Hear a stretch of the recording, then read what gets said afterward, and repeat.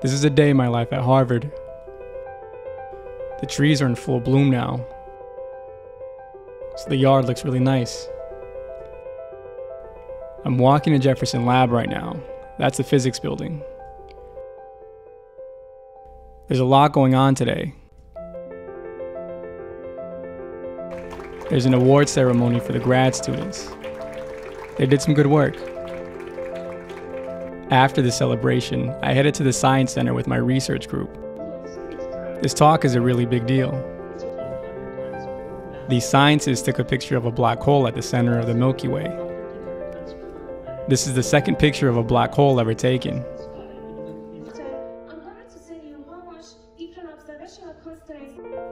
This talk got my group thinking about black holes.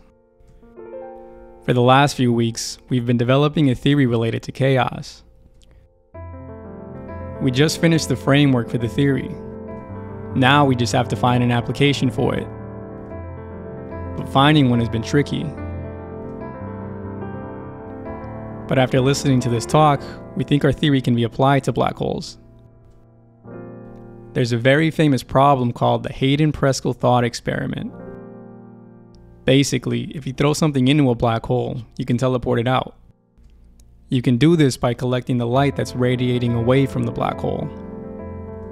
So now, we're using our theory to give a new perspective on why you're allowed to do this.